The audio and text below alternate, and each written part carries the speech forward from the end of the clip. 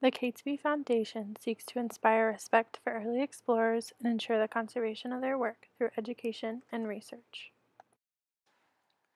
Catesby was a naturalist and an artist. The art lesson plans have students in third grades identify and discuss specific works of art that represent a particular time, culture, and place. Food, or how the birds adapt to their food by which beak they have. For science, Mark Catesby's work translates well into a 7-day project-based lesson.